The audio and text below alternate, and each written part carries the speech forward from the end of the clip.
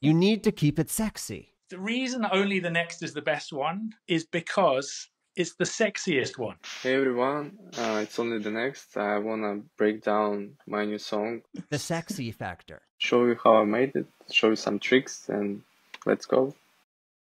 It started with the sample.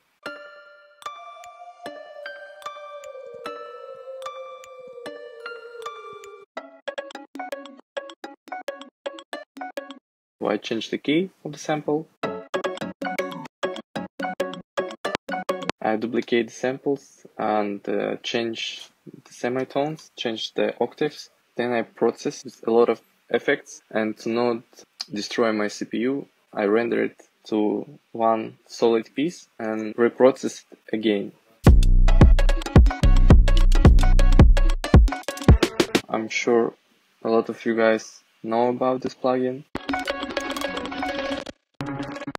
I really love the Ableton warp mode. Sometimes you pitch down or pitch up any sound and it creates very cool digital artifacts. All these pieces is from that one sample. It's just different notes. It creates variations, and variations is what I was looking for in this track.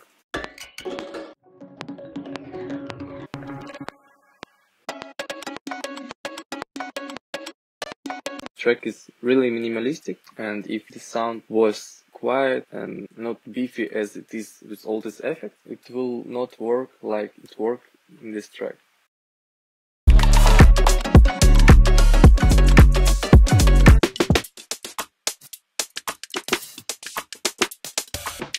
Another my favorite part in this track.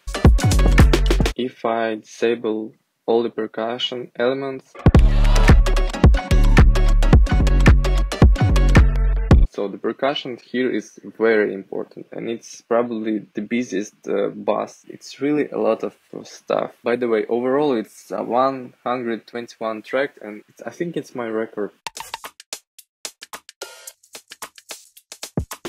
It's so easy when you have a lot of things going on to become real messy. Sometimes you need to add a lot of things and then clean the things.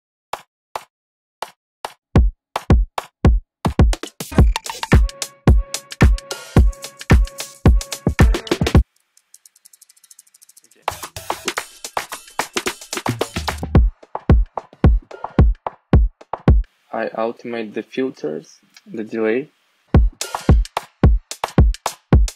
When you close the filter,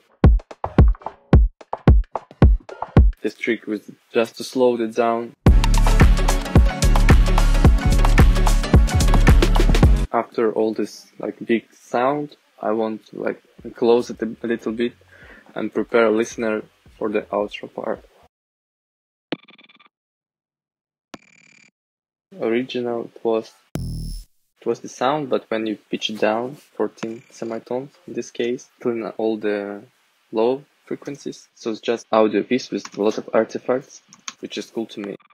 I like artifacts. I found them pretty. All these small elements make your tracks breathe, because if it was just this sample flip with the bass and the kick, it would be so boring.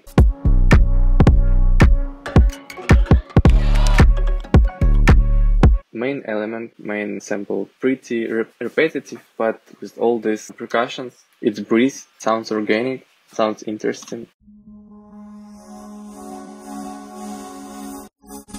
It's helped with the transition a lot.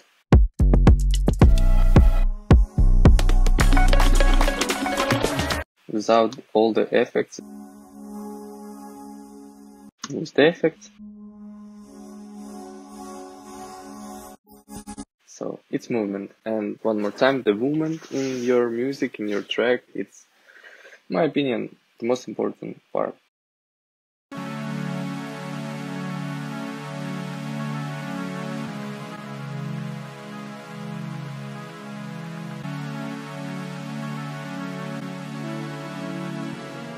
And that note changed everything, give me uplifting moment.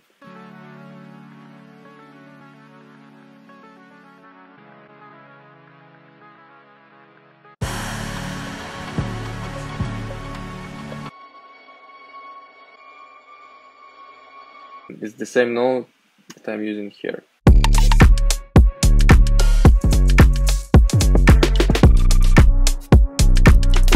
It's pitched down, the same note, just pitched down. Even 2 octaves down, little plate, flangers. Why work in audio or bounce everything to audio? Actually, because every time you can just simply drag some parts and move it everywhere you want and try some things, pitch down, pitch up. And it's create variation, it's create some movement.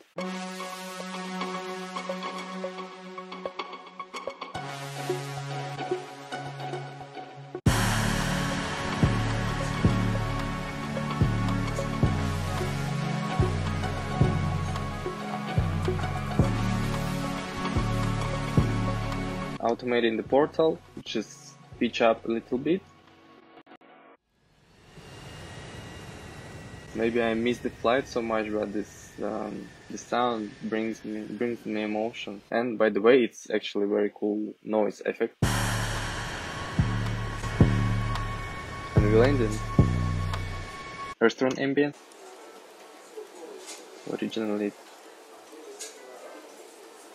like simple restaurant, but with the delay section. It gives us some interesting reflections and gratefully, fully it's your friend.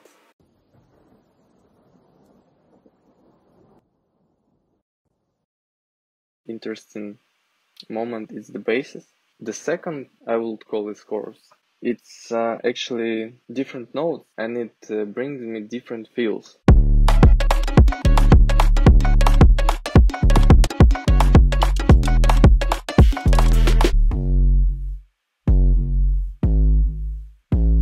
It's completely different pattern and different notes that in the first chorus or in the first drop, whatever.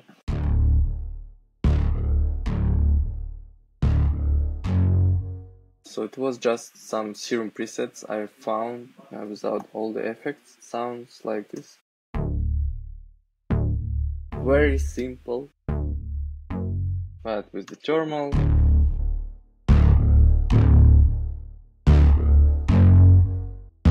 Then I bounced to audio, and another reason why, because the sample here using as well.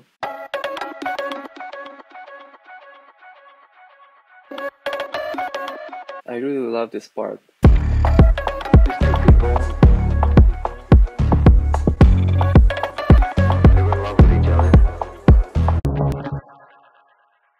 Originally, it's the main sample with the portal. This part is very important because here I have like the busiest part, apogee, emotions, and then it kind of slows it down.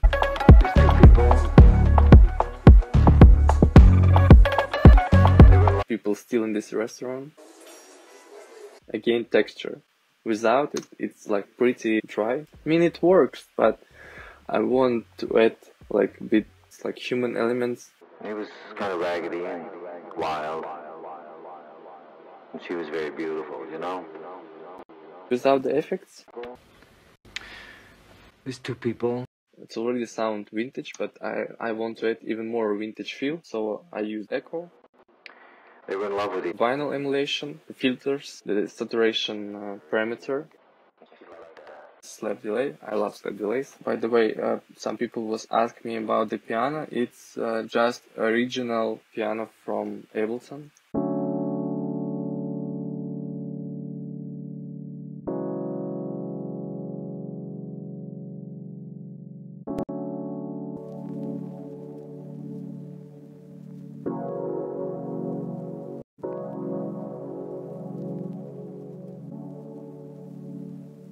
So all these little things add textures to the sound, and it's more rich.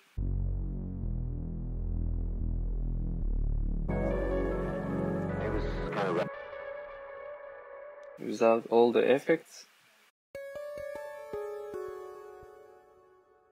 So you hear the difference. And here is the good example, like one more time, the effects impact the sound so much.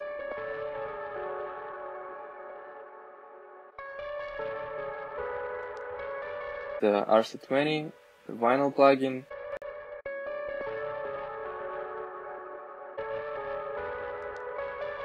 The rack with all these delay variations, and as you see here, I got the lows and the highs to make it more lo-fi feel. And the guy was quite a bit older. He was kind of raggedy and wild. She was very beautiful, you know? Together they turned everything into a... Only the Next. That one stood out to me straight away when I heard it. I'm a big fan of Only the Next. It had the best groove of them all, you know, Okay. like it rolls along. It was the one where I just felt the movement in it.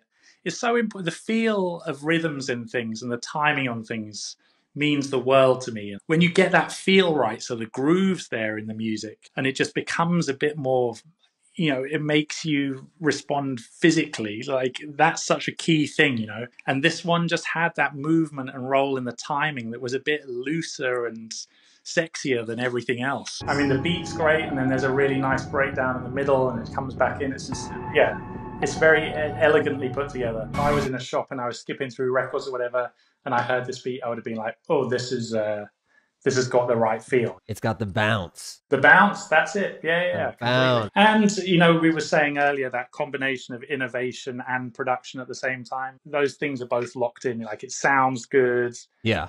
And, you know, it's not like the sounds are interesting. It's got some like uniqueness to it.